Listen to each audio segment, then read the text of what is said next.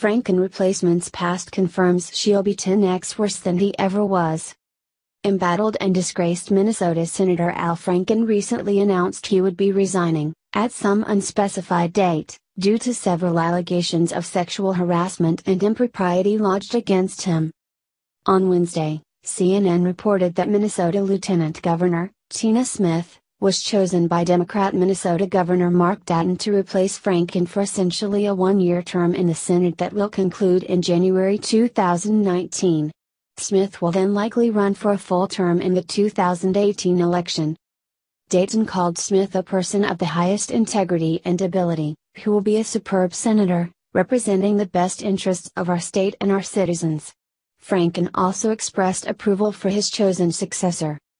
Upon hearing the news, Smith stated, "Though I never anticipated this moment, I am resolved to do everything I can to move Minnesota forward, and I will be a fierce advocate in the United States Senate for the economic opportunity and fairness." According to Life News, Smith will also be a fierce advocate for on-demand, and taxpayer-funded, abortion, as she is a former top executive for the state's Planned Parenthood affiliate.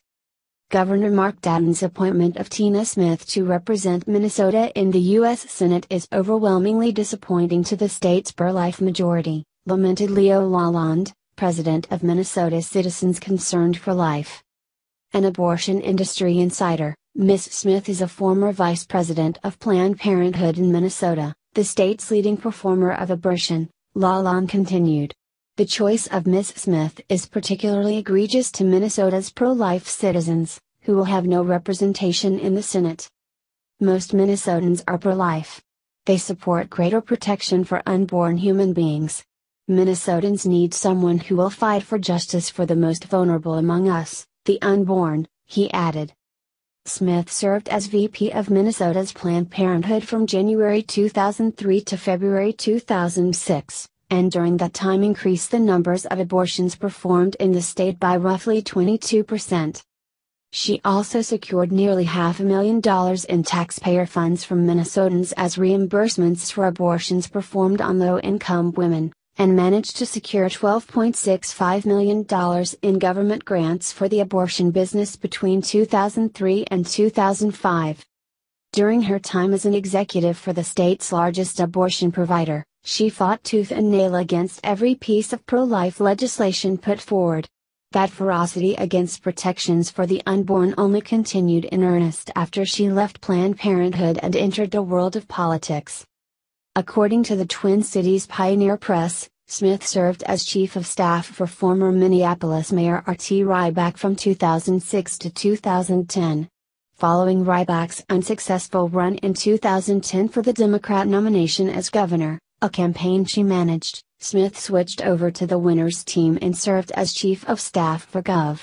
Dayton from 2011 to 2015. She became the state's lieutenant governor in 2015.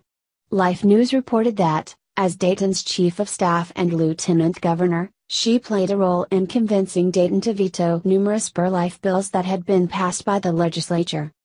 Some of the bills that were vetoed included common-sense measures that would have banned taxpayer-funded abortions or cut off public funding to abortion facilities, as well as a measure that would require licensing and inspections for said facilities, not to mention bills that would provide protections to pain-capable fetuses or provide alternatives to pregnant women instead of abortion.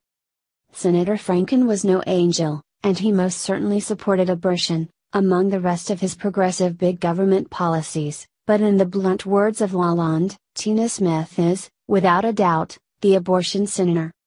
Hopefully the pro-life citizens of Minnesota will turn out in force in 2018 to ensure that this vociferous proponent for the murder of unborn babies will only serve that one-year term in office. Please share this story on Facebook and Twitter to let everyone know about the extremely pro-abortion Democrat who has been named to take over for Al Franken as Minnesota's junior senator. What do you think of a former Planned Parenthood VP being named as the next senator from Minnesota? Scroll down to comment below.